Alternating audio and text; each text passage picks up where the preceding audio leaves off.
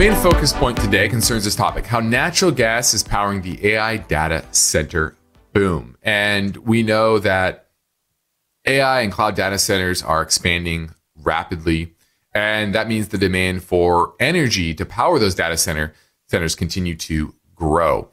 And this is actually a contentious issue in a lot of states that are housing these data centers, places like West Virginia and that area, Georgia.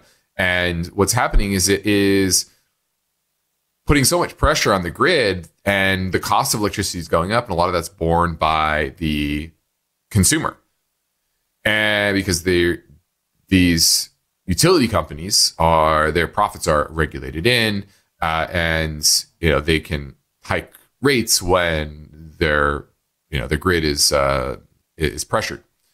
And so in order to kind of get around this issue, a lot of these companies are either partnering with the utility companies directly to get that power,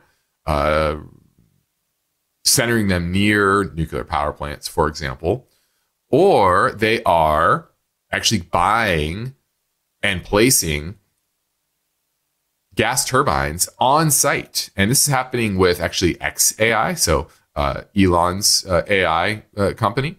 And now they bought a bunch of these turbines, gas turbines, and they actually didn't go through regulatory approval. So there's actually a big problem with that. I forgot what state it was in, but that's one issue. Obviously, most these other companies are actually going through the regulatory process to make sure that not too close to city centers and the pollution, because natural gas is cleaner, but it still puts off dangerous gases still that you don't want to breathe. So it can't be too close and to these city centers. So that's one issue with xAI. But a lot of these other companies are still using the same model to connect to existing natural gas lines, but creating their own mini power plants, once again, using these gas turbines.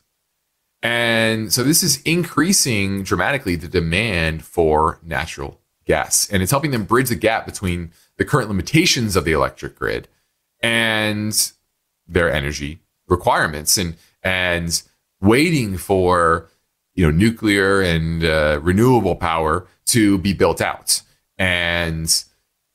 But right now, natural gas is inexpensive, it's abundant, especially here in the United States. And that's one real competitive advantage we have domestically is that just truly abundant natural gas. Now, this is one reason why I'm generally bullish on natural gas, is because there's starting to become more and more applications for natural gas. It's quickly over the last decade plus has usurped coal. Coal has become obviously a dirty word, but also with cheap natural gas, it really didn't make sense to use coal in most applications. And so natural gas continues to be in high demand, obviously, for reshoring some manufacturing, and that's going to increase the demand on the electric grid. And so this is just kind of the swing fuel now. Everyone talks about oil and oil prices. They're important, and they're important to the cost of living and the feed into inflation.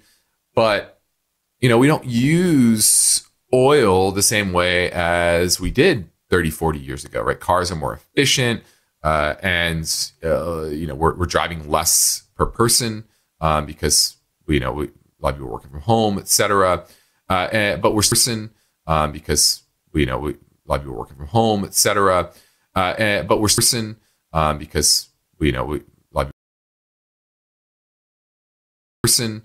because a lot of